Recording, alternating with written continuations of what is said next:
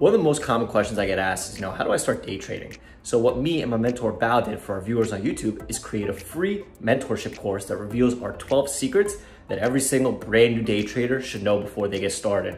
But please take note that there is limited seating every single week. So please reserve your spot at myinvestingclub.co. The link is in the description. All right, enjoy the video, guys. What's up, everyone? It's Tom Diesel here. Hope you guys had a great weekend.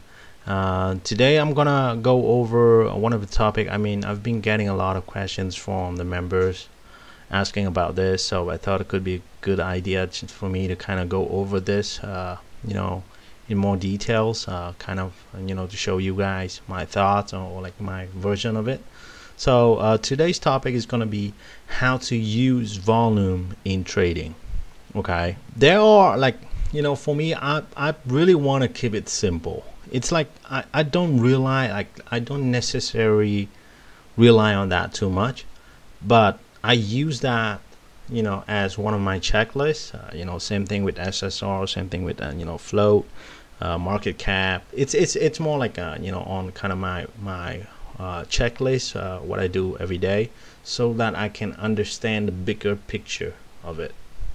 So how can you use volume? So what is really the volume, and why is it, if it's important at all to your trading? Volume is really critical, right? The liquidity of the stock. Like you don't want to be trading something that has no volume at all, and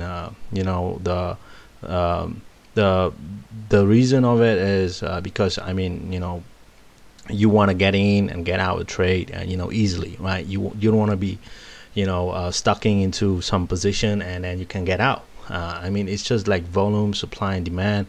The liquidity of the stocks is when you can get easily in and easily out. With Hertz, HTZ, that was pretty liquid throughout the day, and yeah, as you can see here, the volume, it's just insane. This is more like an abnormal volume kind of stock to me. And for this, for the big traders, they want to get in million shares in and out easily, right? But compared to something, I don't know, by like the low-hanging fruit, or like staff, the low-hanging fruit here, you can even tell that from the chart that it's not really liquid, right? Volumes kind of dries down here after the first day of the hot check is huge, spike here in the volume, and then the second day just dies off. And if you wanted to get in here 1 million shares, 2 million shares, you won't be able to get in and get out easily. Like I don't think even with 50 or 100,000 shares, right? So volume is really crucial part in our trading when it comes to liquidity. What are the things that I'm looking at if when it comes to volume, right? The first thing I want to look at is I want to see how kind of it performs in the pre-market. Okay, usually I can tell if the stock is hot check or not. If it's on day one, the volume is pretty good in the pre-market. I know that after the open, likely it's going to be much more volume, right, on it, right? And one of the things that I've been kind of not like tracking, but one of the things I try to kind of pay close attention to is let's say the pre-market volume. Let's say if it's 10 million traded in the pre-market, right? And I think you guys have heard about this a lot, like the forecast of the particular stocks. If it's if the pre-market volume traded for 10 million, you can multiply it by 10 times, 100 million. That's usually the average, or it's like the forecast for the stock, right? Hey guys, my name is Tosh Bradley. I'm one of the head mentors and moderators at My Investing Club. If you have any questions about getting started in trading, getting started in MIC in general, text me at 213-458-5997. This is not a robot. It is me directly on the other end of my business line, and we'll get you in the club. We also have special promotions going on that I can get to you depending on your trading needs. Hit me up.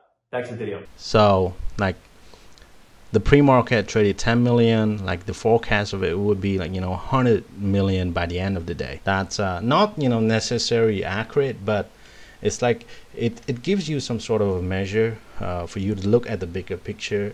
Likely it's going to end up traded in 100 million in volume at the end of the day, right? How can you use that to your advantage?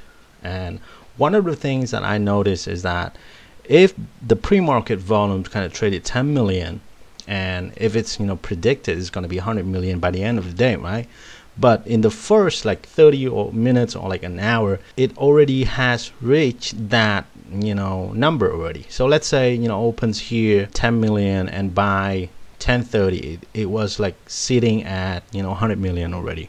So that means that something is telling me that the stock is really hot and demand is really high, and like the abnormal kind of volume, right? It's like the stock is really crowded. And one of the thing here that I kind of pay close attention to is when I see those kind of stocks that are really over like crowded like that, 100 million by the end of the day, but it already reached like in the first hour, right? So that's something is telling me that stock is really crowded. Likely it's not gonna fade all day, okay? Likely it's gonna squeeze, or because the demand is so high, right? I mean, people shorting, people buying it. I mean, and the chances are stock is it's gonna do like unimaginable kind of things. Instead of if it was like acting like it was like forecast to do it, which is 10 million here, and then some maybe big volume here, 20 million, and then it just slowly faded all day. So by the end of the day it should reach like that 100 million, right? And if it's by, usually what I see is by the 10:30, if stock like maybe under 50%, it's like 50 million by the end, by 10:30, likely it's gonna end up fading all day. But it's not something that that's it's gonna work 100%, right? But it just gives you an idea and how to look at the bigger picture. Okay, for me, if stock is really crowded, it has abnormal volume, a lot of demand on it, it should reach that 100 million easily by first hour. And if it kind of did that, then I have to kind of thinking about it like stock is really crowded, likely chances are it's going to squeeze, or chances are it's going to be choppy, right? And I don't want to be involved on that. And also I try to kind of maybe move more towards like nail and bell kind of style, instead of like I would probably hold the piece. If it doesn't get to that forecast, I would probably short here, hold a piece, maybe for the home run, right?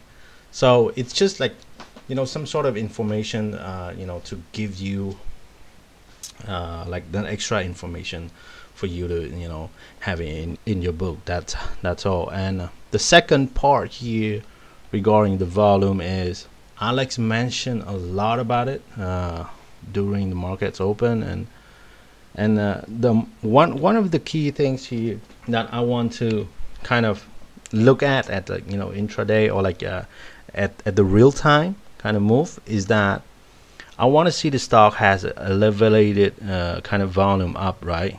The volume is elevated here, as you can see, and then stuff move after that, like the stuff move on elevated volume. This is what's Alex been talking about daily, basically.